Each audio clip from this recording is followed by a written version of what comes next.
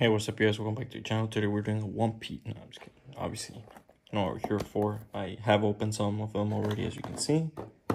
So by now, I do believe I've seen most triple rares. And just wanted to make the second video because, I mean, obviously the first one went pretty crazy. If you saw the first one, yeah. Let's just say it didn't get better than that, obviously. I actually didn't get anything higher than triple in the others, so, you know, hey. I mean, I'm not gonna complain, you know, obviously. If you know, you know. Hey. At the end of the video, I'll show you in case you didn't see it, but if you know, you know. I don't think it'll get better in this one either, but hey, who knows? We can try, right? So the sheet. Oh, nice. Nice. There we go. Okay. Come on. So, yes, you do get this one in every box. I did notice at first. There you go. Sorry, a bit hard to open. I don't know why. There you go. So at first when I opened the second one and then the third one, I was like, man, there's no way. But, you know, now that I see 4 times, there's no way they're the same, right? So you do get that one guaranteed per box. So. And it's like a 50-cent card, so it's not even like that bad, you know. Yeah. It's a little free add-on, so I'll take it. And we have the Gear Goat and the Steel Dragon. Very nice. I think I've seen these two as well, so you could get those two. You could get the flower, I forgot her name, but it's like a flower girl. And that one I think is the one you're going for. Get that one's like $4. So there's usually like a good promo, right? Like in the previous one in Faded Clash, it was the Servant Lucretia. And this one is, I'm guessing, gonna be that one. But yeah, no, today I actually wanted to theme the opening and, you know, obviously go through it and everything, but kind of theme it around a discussion. And it's actually going to, oh my god, we're starting out kind of crazy. It's actually going to be themed around the, what's it called? The Faded Clash versus this set. And in my opinion, why I think it's a slight step back. Now, obviously keep that word slight. I don't think this is a bad set. Obviously, it does have some pretty good, obviously, value. And randomly, too, you wouldn't think so. But a lot of the double rares, like, there's like one double rare that's like $5. Like, what the fuck? That's worth more than like 50% of triple rares. That's kind of insane. But, and there's other ones that are like $2, $3. You know, there's actually a lot of value in this one. But in my opinion, since they are the same price, I believe both are going for around $59 to $60. If you're wondering which one you should open, it definitely should be Faded Clash. And sorry for not moving. I was just making sure my dog was okay. She was acting kind of sus, but I think she might just be tired. But anyways, we did get our first silver, which is a triple rare, which is kind of crazy. What the hell? Faded one of Taboo. Oh, if you know, you know. Holy shit, yeah. If you know, you know. I mean, I'll show it at the end, I did say. But hey, if you watch my first video, this is kind of crazy. Look at that. Faded one of Taboo, Sorga Nadir. Obviously, it seems to be inspired by the Lovecraftian mythos. And man, let me tell you, if you ever experienced a case of, you know, like something not living up to expectations, turn no further than the Lovecraft, the original story from H.P. Lovecraft. Holy crap, I've never been more disappointed. The Call of Cthulhu. Dude, they hype up this thing as, you know, oh, these creatures can leap from worlds and, you know, do this crazy things. And you know how it's crazy. You would think, right? Like, you could throw a nuke at this dude and it'd be fine. Like, it'd probably be fucking, it'd probably use the radiation as fucking sunscreen or something. Like, it probably wouldn't bother it. And, you know, based on how it's described, this insane creature, otherworldly, we can't ever understand it. You know how they beat it? They ran my fucking boat into it, bro. They ran my fucking boat into it. I've never been more disappointed, man. Because obviously, you know, you hear Cthulhu is this insane creature. And, you know, obviously I wanted to see, like, the origin story. So I actually went through it. And, man, I could not believe that ending. Like, I have to come up with, like, some headcanon as to why that's not Cthulhu. Because there ain't no way, bro. There ain't no way that's him. But anyway, sorry for the little side discussion. Wait, let's get back to this. So in my opinion, why is this a step back? Or not as, again, slight step back, because I don't think it's a bad set by any stretch of the word. But again, I do think Faded Clash is better. Why? If we look at the triple rares themselves, Faded Clash just in general has way, way better ones. You're looking at, you know, Divine Sister. You're looking at Fallheart. You're looking at Tiscar. Those are like $30. And that's just insane. That's 3 out of what, like 16? And then you have other ones. And it's not like, oh, all the other ones are like cents. There's Ratio. There's Varga. There's, what's it called? Praesia. There's all these other ones. Even Beleno is like $5. Like, the only bad ones, I think, in Faded Clash is the Sylvani, the Lion thing, and then the Desire Devil. So, like, 2 out of 16 are pretty bad. All the other, even Nobia is, what, like $3? So, it's not even that bad. And, again, assuming they're the same price, just logically speaking, in my opinion, you should open Faded Clash. And not only that, it's not only the triple rares, because I will say the double rares in this one are way better, so do keep that in mind. So, that might balance out, right? But unfortunately, it's not only that. In some of the boxes I've opened, you actually do only get, seemingly you get either 1 or 2 silver rares. So it's not actually 2 guaranteed anymore. Which in my opinion is kind of a huge blow. Just because, you know, that silver rare could have been a triple rare. Realistically speaking, it can replace a triple rare. It can be an insane card. And some of those triple rare silvers are actually pretty insane. So having 2 guaranteed ones gave you actually a pretty good chance of pulling something. Maybe not insane. Maybe you didn't get the best one, but gave you a chance of actually pulling some good stuff, you know. And now with it only being 1 or 2, and realistically speaking, I think I only opened 1 box where I got 2. So it might be actually pretty rare. So RIP if it is. It just sucks to see, you know. And then not only that, the EX triple rares, I will say, are better in this one as well. I do think it's better that they cut out the number, but they just make them better, you know. So in my opinion, that's fine. This Illusionless, point for Illusionless Strife. Silver rares, point for Faded Clash. Triple rares, point for Faded Clash. And then let's look at the final category. They actually removed the rarity from this one. They removed the over double rares, which, yeah, there are like 2 that are like Katrina is like 25 cents, and then that's it. Actually, all the other ones are like $3 to $4, and then the Aquatic King and Ignition is like 12, and then Aquatic is like 20. So I thought that was pretty cool that they gave you that extra incentive to open the box. Again, the whole point is that Vanguard boxes usually isn't worth opening, in my opinion, just because it has the Bushiro problem, where you need to hit those very specific per case hits to, realistically speaking, make it worth opening at 60, 65, whatever. But in my opinion, Faded Clash was the one set. Flight of Chakrabarti as well was pretty good in my opinion, but obviously not as good as, in my opinion, Faded Clash just gave you that opportunity, even if you didn't hit those per case double frame rares, the DSR, the Seeker rares, whatever you want to call it, you know. Even if you didn't hit those, just with your triple rares and the silver rares and the over double rares, you actually had a real chance of, you know, still constituting some actual value. And it made the boxes so much fun to open, because even if you didn't hit those, it didn't really matter as much as usually in most sets. If you don't hit it, it's like, oh, holy shit. You know, I'm talking like sets like Evenfall or Clash of Heroes. Well, before, when they came out, holy shit, those sets tanked. I think now they're actually doing a lot better. So, hey, that's what's up.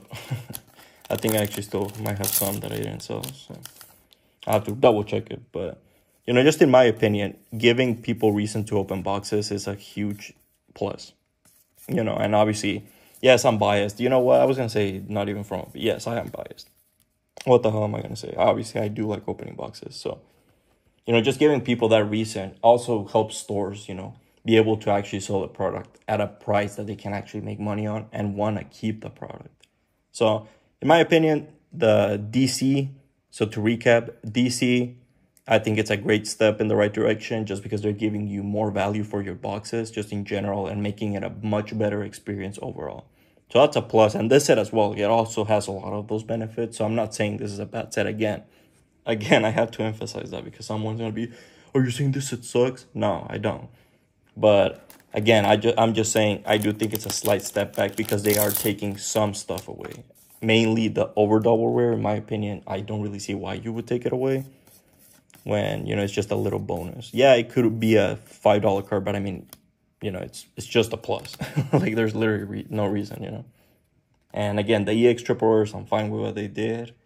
And the silver rares, I do hope we go back to 2, just because, again, it does help you. Maybe if you got a shitty triple rares, maybe the silver rares can save you. Maybe you can get an extra one. So I thought that was pretty nice. And again, it helped break that need of case or need per case hits. So I feel like, balanced out for, you know, the people who obviously, not everyone can afford a case, you know, obviously. Newsflash, you know, not everyone's going to drop 900%. Not everyone's going to drop $2,000 per set. It's just the reality of things. So I think when they actually balanced that out like they did in Faded Clash, in my opinion, that is a huge plus.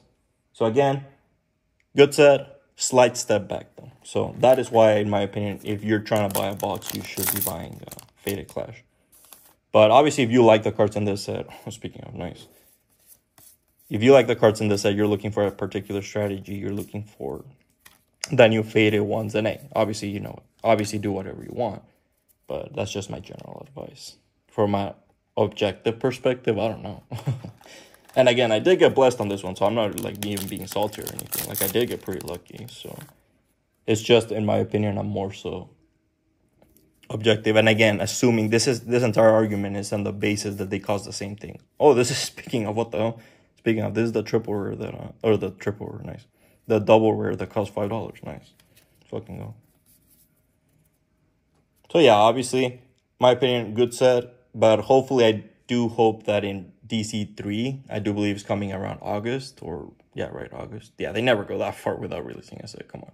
So I do believe it's coming out in August. So hopefully in that one, we see those changes. But hey, I'm hopeful. What do you guys think? Do you guys like this set better? Do you guys prefer the previous one better? I don't know. Obviously, probably be worth more from coming from you guys, you know, because you guys are obviously way more knowledgeable in this than I ever probably will be. So I do appreciate any insight, but obviously, again, this is coming from I don't know, I guess you would see an outsider perspective, and just what in my opinion, is the better bang for your buck.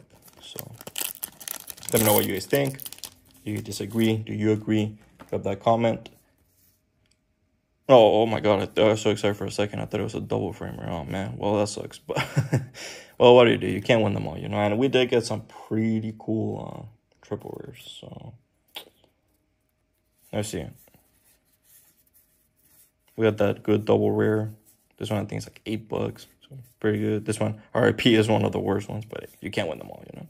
You can't expect to get all. I'm gonna get all the best triple rares. Like, that's just I think. Oh shit, we actually got the double rare. What the hell? The frame rare version. What the hell? That's crazy. And this one is like $2, I think. So nice. So let's do this. Okay.